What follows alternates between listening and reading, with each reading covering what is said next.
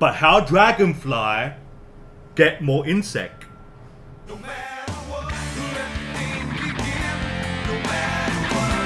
This is the Cowboy for Game Retro Yu-Gi-Oh! Podcast. I'm Bragg. I'm here with this guy. Hi. His name's Logan, Snake Rat on Twitch. Yeah. Hey, you remembered that. Yeah, he's going to do Look some what happens when Ben doesn't He's going to do some Master Duel content 3 days ago. Didn't go up. Otherwise, we're here to talk about Order of Chaos. Now, this isn't a week to the day because whoever did the schedule of this really stuffed up and thought it was Galactic Overlord and totally plugged Galactic Overlord in the last video. But that's neither here nor there. Did we plug Galactic Overlord in the last one? I feel like we plugged Order of Chaos. Nah, I'm pretty sure I said Galactic Overlord at the end. Nobody expects the Spanish Inquisition! We're back with Galactic Overlord. 22nd of February, I reckon. Okay. Before we go there, prediction, good set or bad set? Just have a think about it. Huh. As in, I know for a fact. So you messed up twice. Me? No, the person who scheduled it did. So you messed up twice. Yeah. So, Order of Chaos is actually a pretty big set, so I'm kind of glad we are doubling back on it and having a look at it.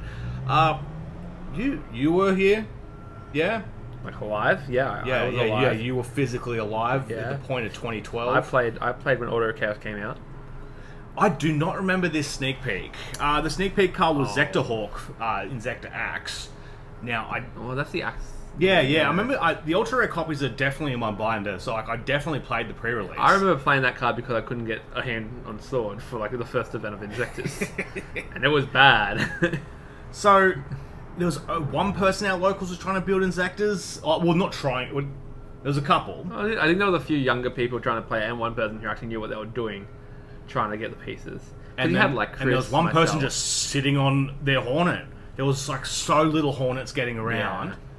And that is the big takeaway from this set is the Inzektor cards. Inzektor, Dragonfly, Centipede, and Hornet were all in this set, plus Gigamanus, which...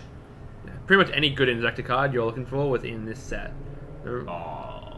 Ladybug. Any... Okay. Yeah! Shut up. You Yeah, played maybe 1 or 2 Ladybug, right? You played the rest of this as 3. 3 Hornets, 3 Dragonfly, 3 Centipede. Yeah. This was a set to play Inzektors, and it was a meta-changing set. Yeah. For the meta. You had Inzektors, you had Torguard coming out, which we'll get into a bit later. Wait, no, Tool Guard's already been out. No, Torguard came out in Order of Chaos. No, it didn't. I swear it did. Tool Boss is in this set. Tour Boss is in this set. I'm tapped. Yeah. I've lost my mind. No, Tool Guard was... You're right. Tool Boss is not meta relevant. That card sucks. Yeah, so that was a TCG exclusive they announced for this, and they had a big article going, oh yeah, so since Sangan's on its way out, why not use Tour Bus? No one used Tour Bus. No one used. You just played 3 Tour Guard and you just went, well, I'll go another Tour Guard. Yeah, actually that's super strange. I don't remember... Surely there was one list with Tour Bus in it. No, because Tour Bus is garbage. I can't even remember what Tour Bus does. So Inzektors came out with really good control and able to set up a Z-mains in defense mode to solidify that control and then push for an OTK a few further turns later. For point of reference, so there was a YCS played just after the set released. Tool Boss was played in 6 of the top 16 decks. There we go. The Konami blog does not lie. Justified then. I'm justified. I'll go back to my first stance. Tour Bus, great card. If you'd like to remember what it does during the end phase, target a card in another player's graveyard, shuffle it into the deck. That is pretty relevant for the format that they're in. 4 wind-up decks, 1 Inzektor deck, 1 Dino Rabbit deck. Yeah. So wind-ups. They get Rat and they get Zen Mighty. Yeah. There's one thing here that's important. So yeah, wind-ups weren't really doing much. They didn't have Rabbit yet. But Rabbit wasn't really for them. Rabbit's not really that sort of playstyle that Hunter. they're playing. So they had wind-up Hunter already and a few of the other pieces. And yeah, getting Rat and getting Zen Mighty, huge. That deck was absolutely insane. It was not fun to play against. Yeah. I only played it for a couple of locals, because eventually I just accrued all the pieces. I was really trying with Inzektors and going alright with them. And Dark Worlds, which we'll get to. I don't want to get there. So, and then going, oh, okay, I've got enough of the Inzektor pieces now, I'm going to try it. And then, yeah, just look Never looked back. Yeah, hand looping for 3, maybe 4 I think there's a way to get to 4. Yeah. You need an extender to get to 4, right? Yeah. Yeah. It was not fair. No, Actually, especially not in that format where like hand resources and like what's really important. Like nowadays, loop for 3, I have 3 more cards. My 1 card starter's fine. yeah. Or Like- you discard it's Burning Abyss, you go, oh damn. Yeah. Yeah. Like the only deck that could really play through it was Dino Rabbit if they opened Rabbit and didn't get discarded. On the side of this set is the Evolsaurs and the Ninjas, both of which didn't really do too much. Blade Armor Ninja came up a little bit. I feel like they were two archetypes that everyone wanted to make work, but just they never had enough gas or pieces that were strong enough to be that sort of thing. You had like the Hanzo White Dragon, Yeah. kind of safe zone or safeguard, I think it's called, loop. Yeah. Like that came up a few times in some cheese decks, but it wasn't like a meta relevant thing. And Evil Swords, like the best thing that came out of the Evil Swords was the XCs. That's right. Inzektor Hopper was a bloody TCG exclusive as well. So was that White Dragon Ninja, which we thought might tilt the scales more towards ninjas, but it didn't. In a planetary enough. purple Thorny Dragon, wasn't good.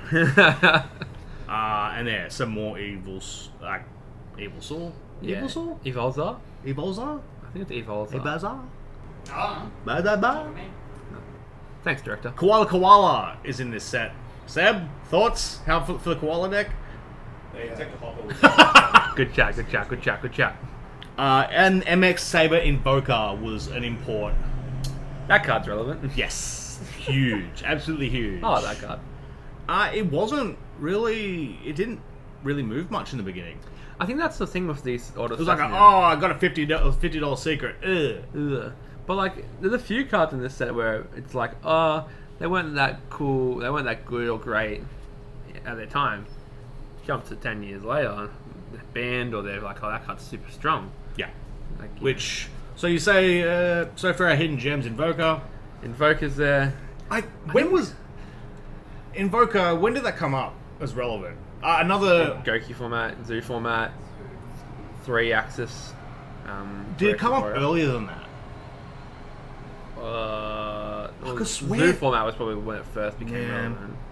Another hidden gem for me, at least at the moment, in my Paleo Xyz Festival deck. Huge Revolution is over. I played that card as a kid because I was like, I don't know, I think it came out in 2012. I don't have Starlight Road, so never mind. I think the set came out in 2012, right? Yeah. Yeah, so this is like just kind of just before I'm getting into like competitive play. I pulled like a Huge Revolution is over. I played that card. I was like, why not? It's trash. But I think like Tour Guide, it's not a hidden gem because it like immediately found play, but the way it kind of continued to evolve and adapt as a card that's played Yeah. from like the format it was in. Tour Bus did nothing. So I just wanted to be clear. We just Like does nothing now. It played that one event, but I can't imagine it played much after that. no. Yeah. It was not played much. I was gonna say. Yeah, so I did not remember it, so I guess people just gave it that go, and just didn't really. I mean, it is kind of interesting that it performed like that in the one event and then fell off Yeah. again. Wonder why. Trans Archfiend was another hidden gem for me that kind of carried Dark Worlds to their only YCS win, and You loved your Dark World. I did. They're super simple. Graphers was so free, and yeah, Trance kind of pushed that in that direction and gave them another normal summon that they were a little bit lacking. Didn't Dark World Danger FTK top? Like win or YCS? I don't know, but for context, earlier on the MX Saber Invoker question, it took a year before it found prevalence. There we go. That's a hidden gem in my eyes. Only a year. When come in a year? So it came out in this set. One deck that topped at the end of February played it in a wind-up list. Then it didn't see another top for another year. Yeah, wind up. What was the list. top after a year? Wind-ups again. And then... I do think I kind of remember it being in wind-ups. Yeah, after that it was just widespread once Madolche releases. Ah, That's this, okay. I knew there was a deck. Madolche. I hate that. Madolche, ew. So yeah, those are probably my hidden gems. Tend to agree with you. I think like the Evolza XCs could have been hidden gems. Like they didn't really have a prevalent thing until... Oh, I'm No, the totally only- lying. You just make him in Dino Rabbit, of course. The only one in this set is Solder. Yeah, the bad ones are in this set. Yeah. When did he... The one Am before. I just remembering Order of Chaos completely wrong? Yeah, you're like conflating I'm Order of conflating Chaos with the whole previous year. Yeah, right. I mean, shit's that, really. Shit's that. Releases like Turn around. 6 very Just powerful turned cards. absolutely heel in the set. Yeah, so Solder absolutely sucks. Probably one of the worst cards of the set. Inzektor Solder's not even worst Inzektor card Ant set. sucks. Photon Thrasher's in this. That's a hidden gem. Yeah, there you go. As a warrior player at heart, that's a hidden gem. I play that still. You can play Lightsworn players. We play it all the time. Yeah. 1, 2, 3, 7. 7. You play 7. You play 6 for consistency. Yeah. You play 2 because you want to see it some of the time, but not all the time. I completely forgot this set has Shocktopus. This card is sick. Do you want to read it out so the rest Yeah, of I will, class but notes? it's all about the artwork, really, and just the What's the artwork? Also, I really like Sharktopus at the time, the movie. I probably still do like Sharktopus.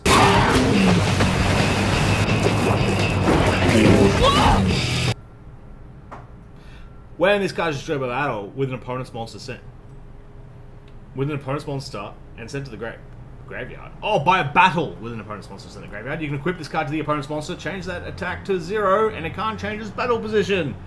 Huge! I wanted to talk so much smack then when you couldn't read the card, but I was like, I couldn't remember half the set, so I'm not going to talk any smack. Go Giant was also pretty cute too. Someone was looking at for that locally. Go Giant. Oh yeah, because you play it in like Rock Deck. Rock BA. Yeah.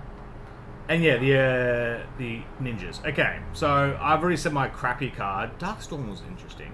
I can't even say Numen Erat Testudo, which I'm sure is something backwards, but I'm not going to figure that out. I just want to say Torbus was trash because it was so overhyped. Oh my god, he's just wailing on Tour Bus. It's trash though. Is that to Orb sucked? Ben nods, it was trash. Part of my past is I once was like looking for nice looking tour guides, and I was like, "Fuck, this tour guide's really cheap," and I bought it. With the And tour it was a bus. bus. No! I bought a first ed secret bus for like $10, and I was like, "This is a fucking bargain for this tour guide." Actually, I don't know why I'm laughing. I had a similar thing with the Dasher I saw. I saw a Grand Dasher going up for auction. I was like, oh, no one's bidding on this. Hell yeah, won it for $2. It's Korean printed. Ah. Feels I bad. had the same thing with. I was trying to get an Intus. Oh, yeah. Somebody bought it. That's just how it be. I'm missing on. The point of the story is Yu-Gi-Oh! Players don't read. Nope. It's true. Yeah. Zenmayo was weird in this set that it comes up eventually, like in a few rank 5 decks, but for wind-ups. No, nothing. It's so crazy that the two wind-up XCs, like Zenmayo and Zenmighty, no, Zenmains, sorry, don't do anything for the deck, really. No. Oh, no. Yeah, you're right. Sweet Corn's in this. Good That's old a Sweet fine Corn. warrior looking thing. I think Sweet Corn was an import, so it's like where they do those random team ups with like food, Huh. like the potato chips and Danny Pond. Vampire Koala, which is now known as Vampiric Koala, pretty cool. Can't have to have that errata. Vampires can't be too broken. If you've been listening for this long and you got to there, that's a fun fact for you. I hope that's what you take away from this podcast. Is there a printing with a new name? Ooh. Yeah, for Vampiric Koala. Yeah. It was in the same set as Scottshire. I don't know, surely it's in like the vampire set, Before we move on to what we think the best card is, which we can both agree. Royal Prison. Will this card ever be good? Continuous trap. Neither player can special summon monsters from the graveyard. Yeah. That Will card it, would be good one will day. it ever be good? I'm sitting on so many, and I've yet to find a format where I want to risk it. I feel like you could just, if Grass comes back and Infernoids ever do something. Maybe. Royal Prison. Yeah, maybe. Ben nods. Royal Prison. It has to do something eventually. It Anyway. stops snow. He's trying to sell it now. Let's up it. It stops snow, guys. Stop snow. Go. Through the roof. So, my top 3. My third place will be Dragonfly. Sure. What's you yours? can be wrong about that. It's Hornet. So you have Hornet at 3? Hornet 3. Okay, yeah. What's your 2? Hornet. No, Dragonfly. Okay. Dragonfly is like literally the best card in the set, but my number 1 is Cutie. What's your number 1? No, you go first. My number 1's Wind Up Shark. That's okay.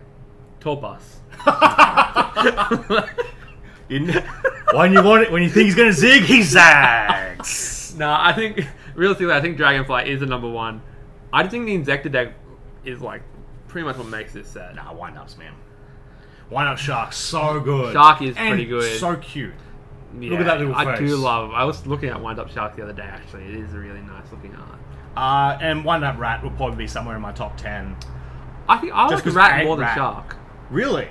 I think Shark does more, but I like Rat more. That's fair. But yeah, so there's our top cards of the set. There's that, there's that. We are back with Legend of Blue Eyes in... I don't know, a couple We're really weeks. jumping all over the place, aren't we? Yeah. Going from Order of Chaos to Legend of Blue Eyes. Yeah, okay, yeah, because, so... Oh yeah, we haven't gone 20 years back, so that'll be... When we release it, we'll be on the 20-year anniversary of Legend of Blue Eyes. So that's going to be pretty big. Yeah. I'll actually do some research on that one. Hope to see you there. Goodbye. Tall Bus.